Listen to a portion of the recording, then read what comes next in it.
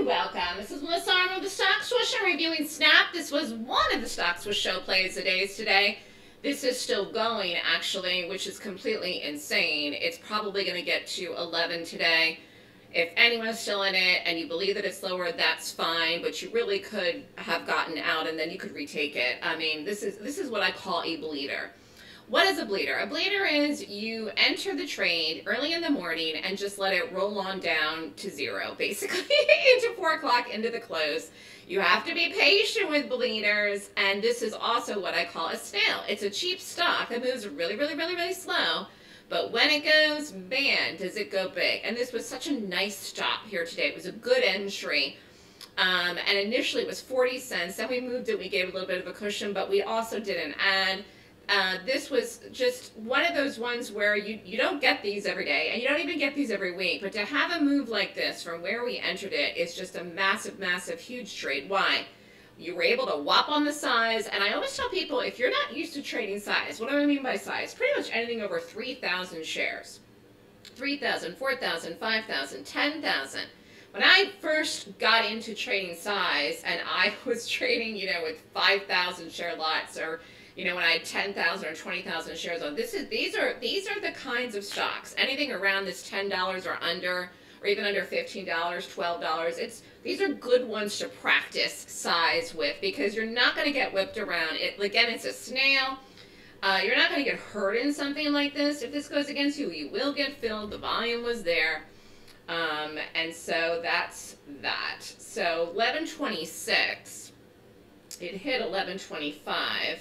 11.24. So anyways, this was a nice bearish gap. This was a golden gap that rated 20 points or more per the 26-point rating system. Stock closed yesterday at 17.46, gap down, open in the morning here at 12.03. And we did it. We got in it, and we added in it, and we got the drop. And again, we waited. And I told people you can pretty much be in this all day if you want. Why? Because again, I said it was a bleeder. You could be out though, because it was such a big move from where we took it. And again, to have a small, tiny stop, a placement for an ad, and a massive move like this did, from tip to tail today was more than $1, which is just a massive move for this stock. Yeah, it was more than $1.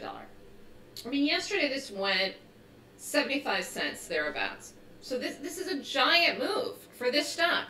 And that's what I do. I look for gaps to play that are going to have a lot of momentum. There's no point in trading if you're not going to get momentum. It's going to be boring. It's going to drive you nuts. You have to take too much size if you're just scalping. We trade momentum. It's something that I'm very good at finding, spotting, and playing quick. In this case here, there was no reason not to hold this, in my opinion. It was never going to go anywhere and stop us out. And this is on its own without the market. It's a nice short today. Good luck, everyone. If anybody's in it, you're in it. If you're waiting for it to go down, that's fine too. But you must be careful, again, because you're either going to wait a little bit here because it's almost 12 o'clock, or you're out and done for the day and take a walk in the park.